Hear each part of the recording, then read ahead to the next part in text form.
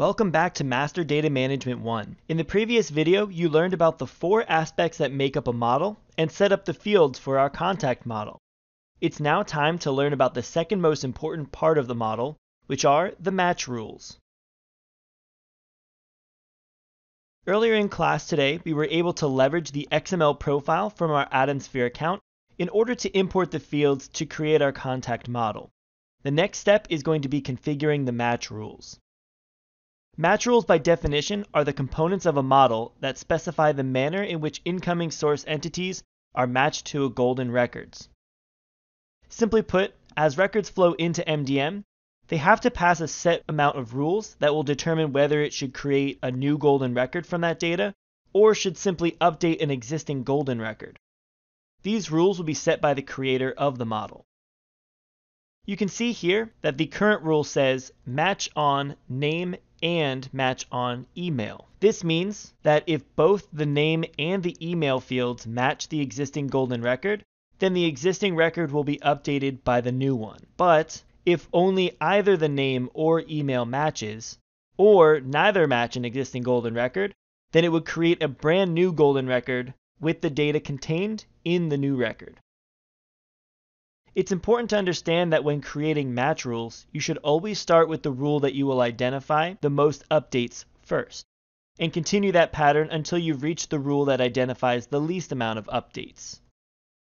You can find the Match Rules subtab by clicking on the Models tab, and finding the Fields subtab.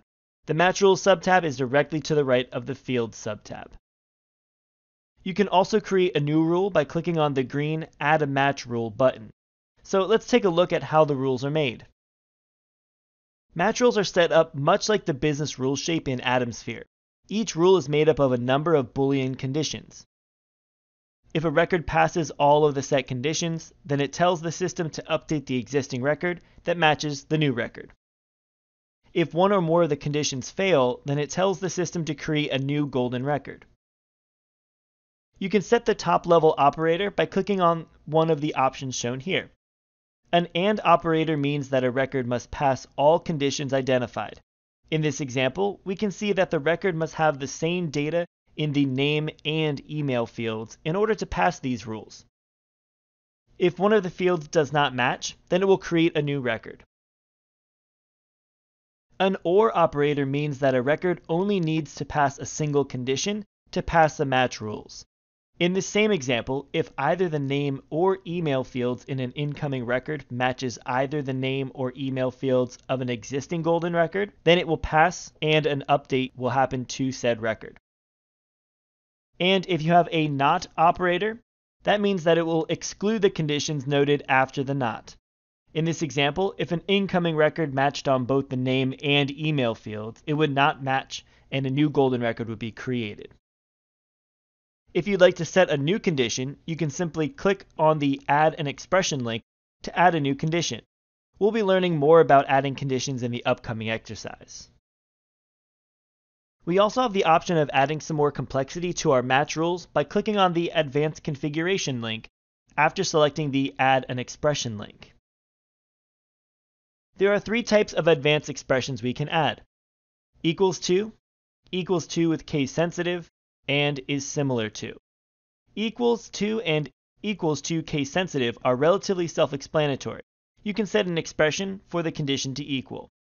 The is similar to, on the other hand, allows for a number of different string edit distance algorithms to be applied, such as GeroWrinkler and SoundX. Using these algorithms give you the ability to define your tolerance inputs that you anticipate for incoming data. For instance, you can set a tolerance for misspellings or even nicknames. We're not going to cover the advanced configurations in this course, but you can always learn more about them on the MDM user guide and within the Boomi community. Now that we have some background knowledge of the match rules, it's time to set ours up. I'm going to demonstrate exercise number 6 for you, so feel free to follow along in your activity guide. You'll have time after the video to try it on your own as well. So let's go back to our MDM platform where we left off on the Fields screen. In order to add our first match rule, we'll need to click on the Match Rules subtab. So you can find that subtab by going up to where it says Fields, going to the right, and seeing the Match Rules subtab. From here, we are given a brief description of what the match rules are. In order to add our first match rule, simply click on the Add Your First Match Rule button located here in the center of your screen. A new window is going to appear, and this should look very familiar, just like from our slides. The first thing you want to do is verify that your top-level operator is set to AND. So you can see that there is a dark gray option, and the other ones have light gray. The dark gray signifies that is the type of top-level operator that you have currently set. So make sure the AND is set with the dark gray. Next, we're going to have to make sure that we can add our first expression. We can do so by navigating to the left side of the Match Rule window and click on the link that says Add an Expression. From here, it opens up a drop-down menu noted by the Choose word here. If you click on that, a drop-down appears, and we can then choose any of the fields that are noted within our model. The first one that we're going to use is name. So you can simply click on the name field. And now we can see that it says match on name. If you'd like to edit that, you can hover your mouse over the match on name condition. And you can either click on edit or remove to either edit or remove the option. We're going to set another expression. And so you can click on the Add an Expression button here to add our second expression. This time we're going to click on the Choose drop-down, and we're going to scroll down so we can find the email file. We're going to click on the drop-down option here and scroll down so we can find the email field. We'll then go ahead and click on the email field to add it to our list. So now our match rule here will match on name and match on the email. You may have a question about the Add a Group option here.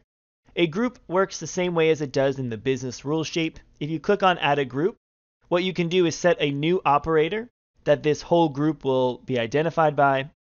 So if we use OR, for instance, you can click on Save.